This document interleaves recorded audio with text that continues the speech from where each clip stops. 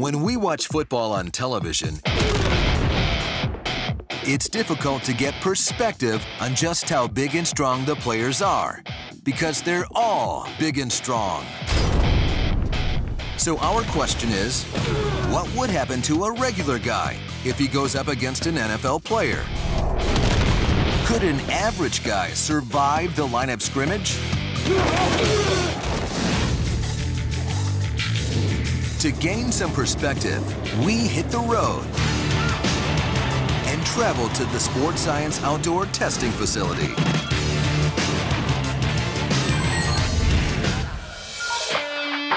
And to help us conduct this test, we recruited a man who personifies the raw power and brute force of the NFL.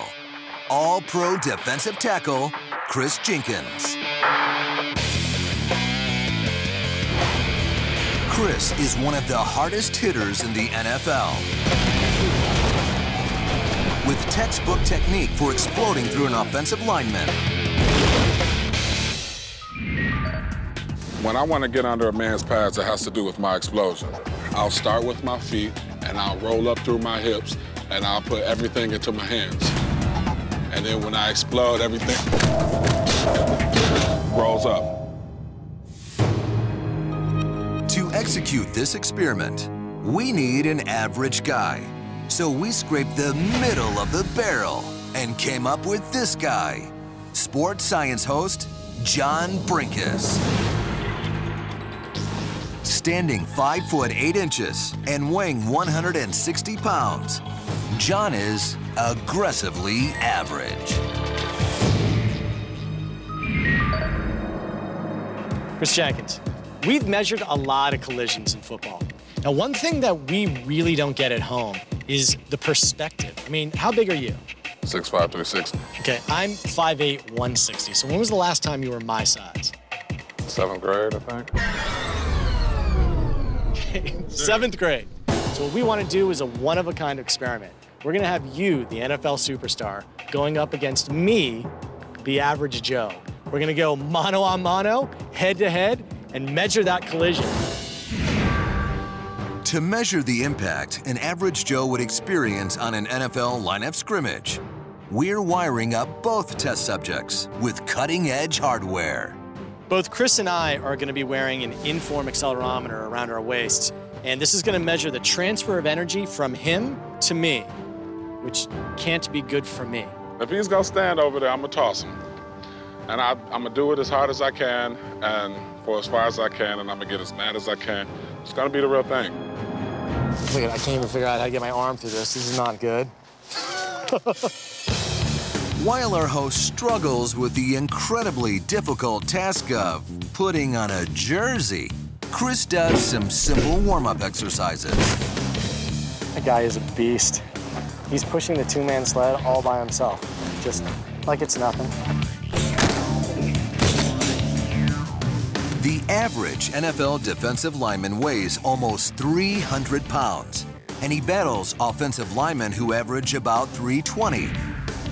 So our 160-pound lab rat is clearly in way over his head. You look like a kicker. I hope all the average Joes out there appreciate this, because I'm about to get my bell rung. Let's do this. Time to find out how an average guy would try to stop an elite NFL defensive lineman.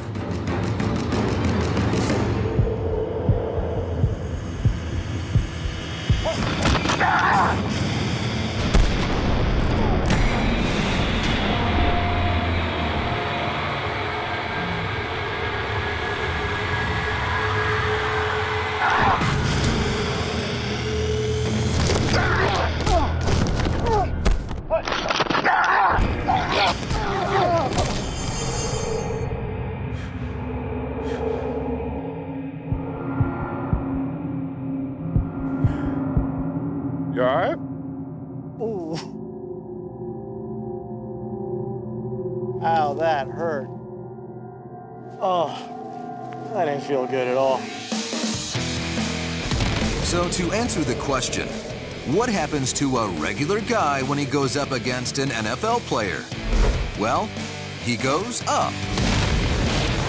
Data from the Inform accelerometer reveals that at the peak of his flight, John's head was almost 9 feet off the ground. All of that power drives straight into John, producing this tremendous collision, transferring all of his energy across, literally throwing John out of the way.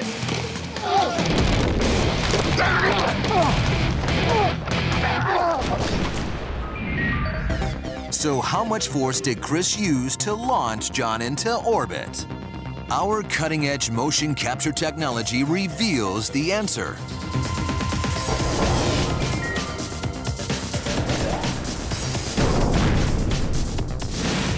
John's mistake is rising up too quickly,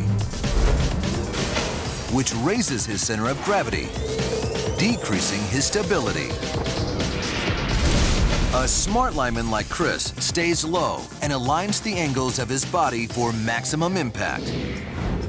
He does this by creating two 90-degree angles with his body's big levers, the arms and the legs.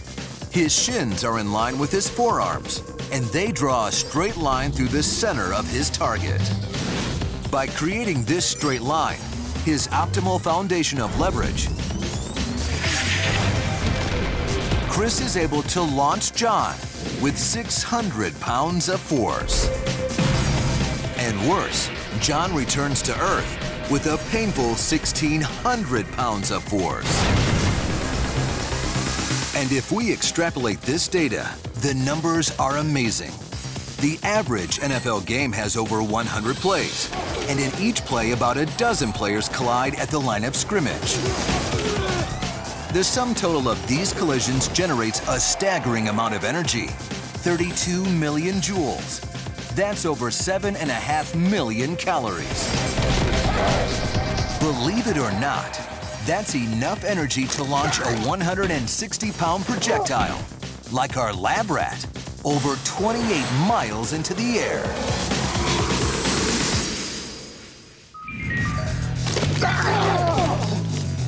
It was fun. I haven't had a chance to throw shot put since high school, and it felt good to be able to launch somebody. And even after such a punishing hit, our lab rat was so committed to getting the science accurate that he took another hit. And another. And another. No one bothered to tell him that, in fact, we got plenty of data from that first impact. And he didn't really need to take all those extra hits. Oops.